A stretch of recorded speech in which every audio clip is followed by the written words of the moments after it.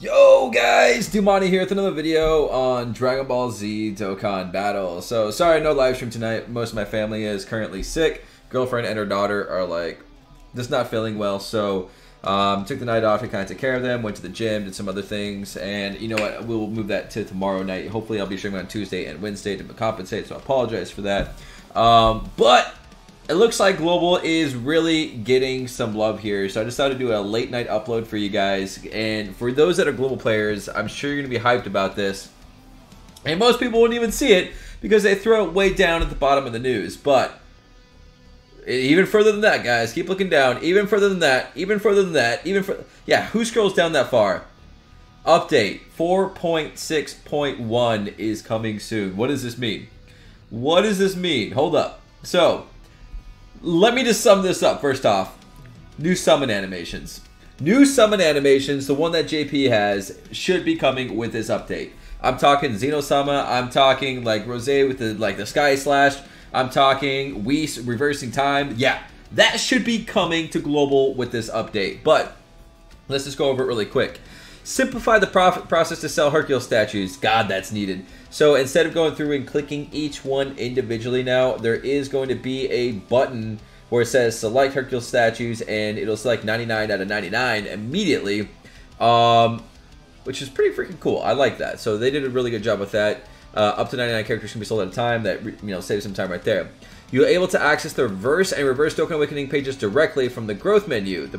The procedure for raising characters will be even smoother. Oh, that's nice. That's cool. I like that. I like that a lot. So there's going to be a reverse, a hidden potential, and a training. That's really cool, actually. So you just click on the growth. I never do that in JP. You click on the growth, and you can either train a hidden potential, reverse, or reverse Dokkan Awaken a character. That's dope. So very cool right there. You can select reverse and reverse Dokkan Awaken directly from the growth menu of each character. We got that. Optimize Baba Shop. You will be able to switch between different treasure by swiping left or right under the treasure tab at Baba Shop. That seems kind of pointless, but I guess I have to see that in person. But it sounds like you can just swipe left or right anywhere instead of from just the top of the screen, is what it's sounding like. So maybe they cleaned that up a little bit. Maybe, possibly. I don't know. Scroll down even more. Oh, and this little part right here. Added certain summon animations. So, guys, I don't know if this is the whole shebang. I don't remember them adding any special summon animations besides, everything to JP at the same time. Like, it was all this, like, shabam. So, I would assume it's going to be the same for Global. But it says new animations will be added to the process of performing summons. We can only assume, unless Global is going to have something completely different, but there will definitely be new animations with this update. Now, apply the tag function to Ultimate Clash. What? The tag function will be available in Virtual Dokkan Ultimate Clash. Selecting participants will become easier, making the process of joining Ultimate Clash smoother.